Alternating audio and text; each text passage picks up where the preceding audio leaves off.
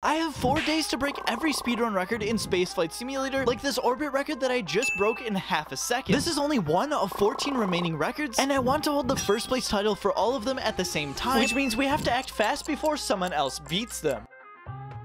The first 2 records I'm going to be breaking is the moon and back record and the orbit record, both without cheats. Let's start with the orbit record. The current record is 17.8 seconds, and it's a simple rocket designed to get to orbit just like how you do with any other rocket. My first design for this challenge is a 2-stage rocket with a big brain 200 IQ idea. The first stage gets the rocket above the atmosphere, and the second stage gives it the horizontal velocity required to make orbit. However, that's not where the 200 IQ comes in. Let me explain. If you were to use this design normally, the drag will slow the rockets down after the engines stop, and it won't leave the atmosphere. However, the drag effects only apply when the rocket is within loading distance, which is represented here with the red and green lines. When the rocket leaves the red circle, it doesn't experience any drag. Here's where the 200 IQ idea comes in. We take a rover and place it at a very specific distance away from the launch pad. This causes the rocket to be on the edge of the rover's load distance. After we launch the rocket, we switch to the rover. When the fuel from the rocket gets used up, the rocket would leave the load distance and not experience any more drag. At this time, we can use the 25x time warp to get into space in the quickest time possible. After that, we switch back to the rocket, activate the horizontal stage, and boom,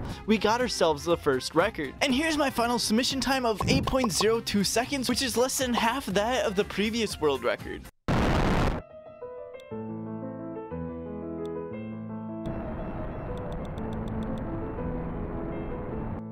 Now it's time for the...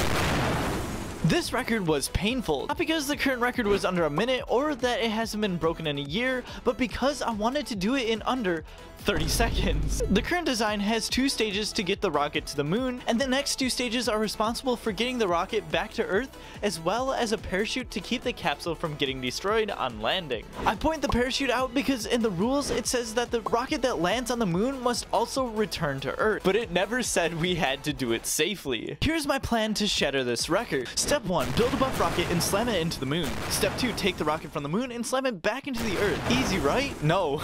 Firstly, I need to figure out a combination of engines and fuel tanks that can get the trajectory of the rocket to the same height as the moon. I'll then add another stage on top of that with a rocket facing backwards towards the Earth so we don't have to manually turn the rocket around when we land on the moon. So what about slamming into the moon? Well, for my first designs, I tried putting a skewer at the end of the rocket to try to stick into the moon, similar to my record in the moon and back cheats category. However, this did not work at all and probably costed me a couple of hours of... This is why my final lander design only has 2 sets of landing legs and a rocket to slow it down somewhat before it hits the moon. After the rocket lands on the moon, it's already pointing at the Earth, so all we gotta do is turn on that stage and make our way back. However, this is where another atmospheric skip comes in. As I mentioned before, you don't have to return to Earth with the rocket intact. So what we can do is switch to a different rocket and time warp to smash into the Earth, ending our time. With all that being said, I'll put a link in the description of the video of my final run of 29.38 seconds.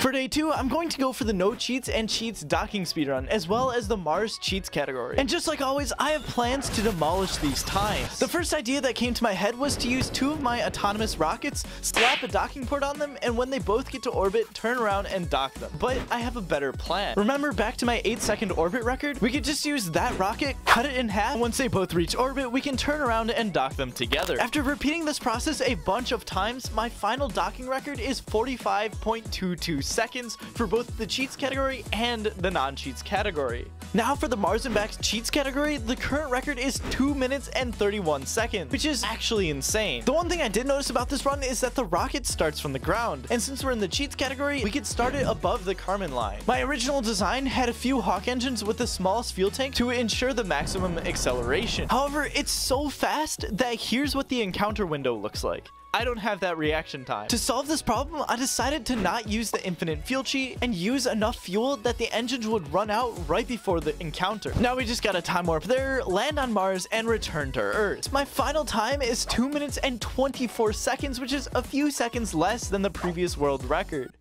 Today is day 3, and I'll be going for both of the asteroid records as well as the Mars non-cheats category. Let's start with the asteroid cheats record. Usually when I do the cheats categories, I start from above the Kármán line. But as shown here, the trajectory of the rocket moves as the rocket increases in height, which makes it impossible to make an encounter with the asteroid. So I've started on the ground with this design and not using the fuel cheat. Using this, my final time was 1 minute 14 seconds. Now it's time to do it without cheat. I'm just gonna do the same idea, but I'll use a similar rocket to the one that we used with the moon and back record. Change the fuel parameters around, change the lander design, and boom, we have a rocket that can get to the asteroid and back. My final time for this run was 1 minute and 7 seconds, which means since it's not cheats, we can use it for the cheats category as well. For the Mars no cheats record, I'm a little bit terrified because the current world record holder currently holds the most first place records. So I assume beating him would be pretty tough. Regardless, I'm thinking about using a similar rocket to my moon and back record, change up the lander design, and change the fuel parameters so we can get a Mars encounter.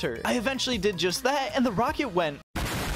After making some adjustments, I can finally get the rocket within the Mars SOI under 30 seconds, which is half the time of the current world record holder, which means we're on an extremely fast pace. However, the rocket still disintegrates because it keeps tipping in the Mars atmosphere. This is because the heat shields are at the front of the rocket and the center of mass of the rocket is really high up, which causes it to be very unstable. After moving the heat shields around a bit, I found an equilibrium point that makes the rocket much more easier to control. After this, I've gotten to the point where I'm able to start timing myself. And on the very first run, I got 3 minutes and 30 seconds, which is already 2 minutes less than the previous world record. But we can do better. After doing a few more runs, my final attempt was 2 minutes and 20 seconds, which is already impressive in itself, but it's more impressive that it's faster than my cheats record, which means we can use the no cheats rocket time as both the cheats and no cheats record. It is now the final day, and so far I've completed 9 of the 14 records, which means we have the 2 Venus records, 2 Mercury records, and finally the career record. I'll first attempt to break the Venus non-cheats and cheats record at the same time, and honestly, this is my favorite record to break so far. I started, like usual, using my moon and back no cheats rocket. I originally just added heat shields on the front of the lander, but the heat shields would burn up time after time after time. I then remembered that sideways heat shields don't actually burn up due to atmospheric heating. I originally tried using a single wall of these heat shields, but this made the rocket incredibly unstable and it flipped around and burned up anyways. My next idea was to add these heat shields, which would cause more drag in the back of the lander so that it would be more stable when entering the Venus atmosphere. And this actually worked out so well that I didn't even need to use this engine, which helped to slow it down. The part I find most incredible about this run is that the current world record is set by the same guy I mentioned earlier at 2 minutes and 16 seconds in the cheats category. However, I managed to break that record without using cheats in a new time of 1 minute and 37 seconds. Now it's time for both Mercury records. For the cheats record, the task is pretty simple. Just make a super fast rocket to get an encounter with Mercury, land on the surface, and return back to Earth. The current record for this run is 2 minutes and 35 seconds, and I managed to beat it where my final time is 2 minutes and 22 seconds. Then comes the Mercury no cheat speedrun. This is probably the toughest record that I've attempted so far. One of the issues is that there is no atmosphere on Venus to help slow the rocket down to prevent it from slamming into the surface. And I also found a few bugs in the run that make it unreasonably challenging. So what I ended up doing is just planning out a normal mission that took around 14 minutes. This might seem like a long time, but the previous record for this run was a total of 35 minutes. So we got the first place anyways. Finally, it's time for the career any percent 1.5.6 plus speedrun. This run, well, is completely different from all the other runs. The timer starts when you press play, and the timer stops when you unlock every single part. The current fastest run starts by loading in a rocket that gets to the Kármán line using only solid rocket boosters. This will give you enough credits to unlock 4 of the upgrades. He then loads another rocket that's aimed at going to the moon and back, which gives even more credits to finish the rest of the tech tree. Now, this run would be possible if it wasn't for a glitch in the iOS version. For whatever reason, things become bouncy when they touch the ground. Normally, I would just bulldoze through the record like the glitch wasn't there. This glitch makes the run so challenging that even getting to the Kármán line and back has the potential to jeopardize the run. Regardless, we finally hold 16 of the 17 possible records on speedrun.com, which is 16 more records than Spaceship broke in his 9-minute video. Just saying, you should consider